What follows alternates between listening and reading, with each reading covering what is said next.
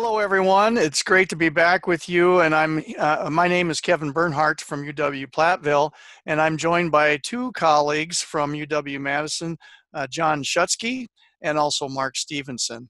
Last time that we had a conversation, we talked a little bit about some of the financial stresses that farmers are going to be facing potentially in the days and the weeks ahead.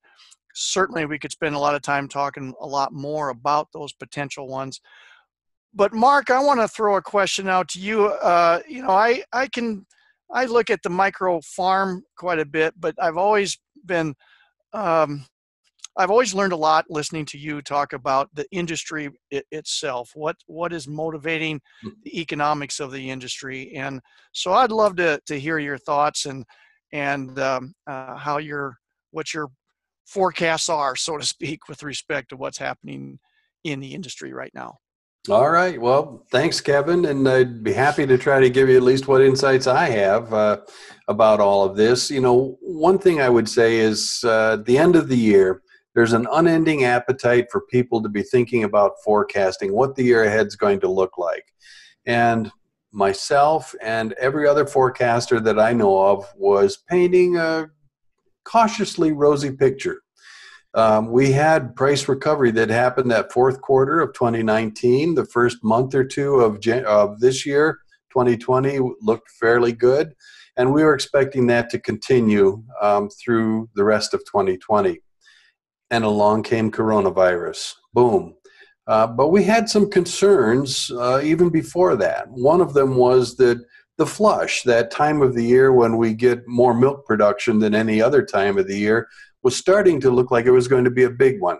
We had a 1.7% increase in our February milk report, and that was going to keep the lid down a little bit on the optimism that we had for prices anyway.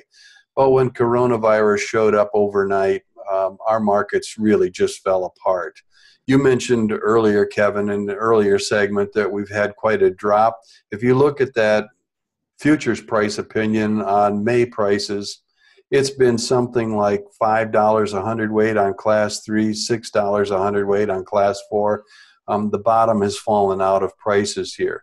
And behind the scenes, the industry's changed. So when we all got the orders to stay at home, as we're doing now and coming to you from our basements, one of the first things we all did was to run out and stock our pantries and our refrigerators with food and, yes, toilet paper. And when that happened, we had this vast change in our buying habits from out-of-home eating to in-home dining. And those are different things. We eat differently out of the home than we do in the home. And behind the scenes, the entire industry was scrambling. We had to get milk from plants that would make products for out-of-home eating into plants like fluid milk plants that was going to satisfy the need for customers buying that extra gallon or two of milk at the store. That was a big scramble, and it's still taking place to some extent out here. But as all of that's happened, we now come to the realization that our refrigerators are full and people aren't buying quite what they used to. And in fact, dairy product demand has really kind of fallen precipitously. By my estimates early on, I felt like we could have as much as a 5% decline in those prices or in the demand for milk and dairy products. But as we've gotten more information about just how bad demand has fallen apart, it looks like it could be, 10% or more. Mind you, these markets usually move by dollars, with a 1 or a 2% change in either supply or demand, not a 10% change. This is devastating, no question about it. And what it's caused is from time to time, we're getting the reports that a farm has been asked to dump their milk. And that is both a financial tragedy to someone. It may be spread across a lot of farms, or it may be actually held by a single farm under some circumstances, but it's an emotional drain as well. I don't know, John. What do you do when you guys get emotional or have problems? You go out to eat on Friday night, Yeah, fish fry? I'm missing my fish fry and my Friday night old fashions. We don't make them as well at home. I haven't even tried, but I do think you're right. It's a distressing time to be putting that much work into your land, into your animals, and you just hear so many stories of families that are just they're just really torn at the seams with a lot of this stuff. But I've talked about this in some of the earlier segments. You've just got to be so careful to not let that stress just totally overwhelm you. And I always talk about, my dad had an old John Deere 4020. And when I remember being a little kid, I was like 7 or 8 years old. And I shouldn't admit this. My mom had a Chevy Impala, 1962. And I learned how to drive when I was like 7, and I knew where the gas pedal was, but I could never understand the concept of the throttle, fuel throttle. So you got to kind of know, with stress, you got to kind of know where those fuel throttles are. Even when we're talking about these crises, like you're dumping milk, you're not able to get the loan, and now we got to start planting crops. It can be like really overwhelming. So this might sound a little bit simplistic, but those are times more than any other time when you got to think of your body's like a machine, right? And your brain is like a computer, and you'd never think of like trying to run a computer without plugging it in. So we've got to be thinking about things like, you mentioned fish fries. We may not be able to go out and do fish fries, but when you think of like your body as a machine, like you'd never go out and spend $600,000 on a forage chopper and then put crappy grade fuel in it. And yet that's kind of what we do when we get really stressed out. So making sure you're eating enough, decent food. Decent food can include a candy bar once in a while, but if you're out planting corn and you've got a lunchbox that's full of Snickers bars and Mountain Dew, you're probably not going to be feeding the machine. So nutrition's important. Sleep is an issue, so avoiding caffeine. With COVID, I'm having a hard time sleeping. I'm making sure you've got a little bit of a sleep routine. This is a real problem, especially for our young producers. Waking up at 3 a.m. and checking, or midnight and checking your voicemail or whatever. So trying to practice good sleep habits. Another one, and you guys might think this is silly, but because farmers get a lot of activity, but sometimes the activity is solely based around dealing with cows, throwing equipment around and doing a lot of physical activity on the farm.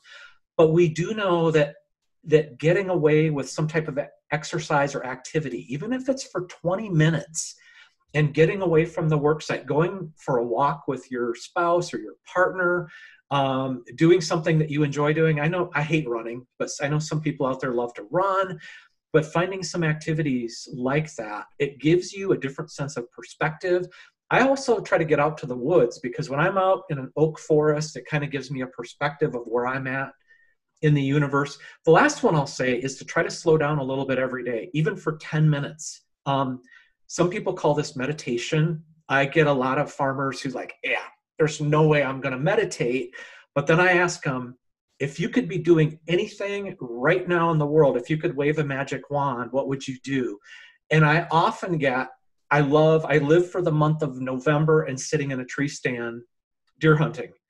And yet that's exactly why we do it. It's to get that quiet time to think and to put things into perspective. So just my little tips here on managing all of this crap that we're dealing with and the uncertainty and the unknown is just to make sure that you're taking care of yourself and doing that in a very thoughtful and purposeful way. One thing that also strikes me, John and Kevin, is that I've talked with some producers too, and these are hardworking, proud people, right? And I have the utmost respect for them. But if they're feeling like they're in danger of maybe jeopardizing the farm that Grandpa bought and, Dad built and, I'm working on now, I think it's important that people realize that coronavirus is not your fault. This is something that's happened to everybody. I don't know how we process all of that, but we're all dealing with something that was not anybody's fault.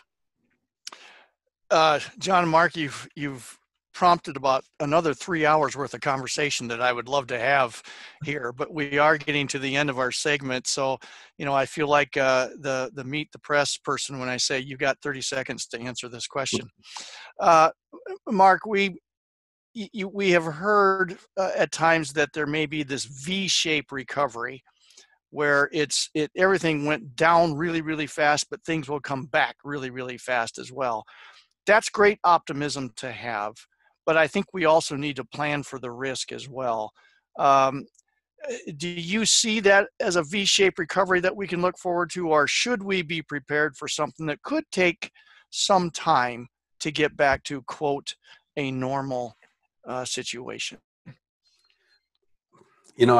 V-shaped recovery means that we had a deep, severe plunge into low prices and that we could come just exploding back up out of that with all kinds of demand. It's possible, but I think it's less than likely. And the reason is that even after our health risks are reduced, that we've perhaps got a vaccine for, the COVID virus or something else in front of us, we still are going to have an economy that's just lying on the floor and panting in what will surely be a recession.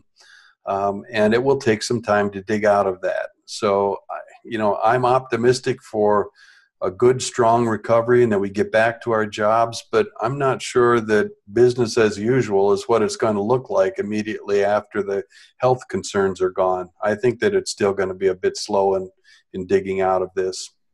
Kevin, I know we need to wrap, but I think the other thing to consider, and I don't want to be a downer on this, but with these types of pandemics, and you go back to the Spanish flu of 1918, we often do see waves, and that's, perhaps a wave in the fall. It may not be as bad. It might be worse. We don't really know at this point, but that's why the research and the science that's going into both vaccines to prevent and then therapeutics to lessen symptoms or help it so that people are not nearly as infectious. Those are just really important variables that will predict our future. Right.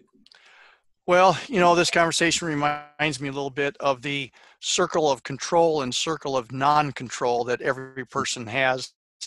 A lot of the things that Mark talked about that are happening in the general economy worldwide as well as locally are those things that are in our circle of non-control. It's nothing that the individual person could have done anything to prevent.